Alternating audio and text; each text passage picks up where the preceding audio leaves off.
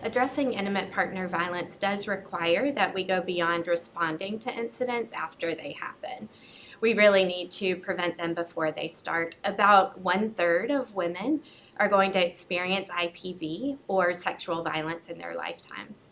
And about 16% of adolescents actually report experiencing IPV in the past year.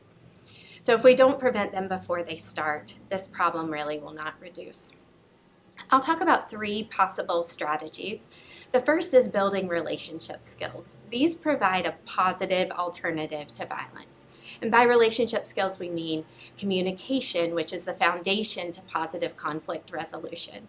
We mean skills for building trust and respect in relationships. We mean ways to communicate clear expectations of one another.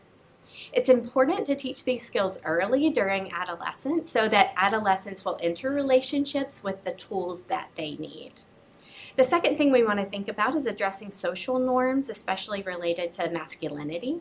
In many communities, masculinity is defined by being the leader of your family, which can sometimes lead to over-control or aggression. But communities can start to shift these norms towards positive leadership. Men can still lead, but they can do so with collaborative interactions. The third thing we want to think about is mental health treatment to address the underlying mental health problems like substance use or depression that contribute to violence.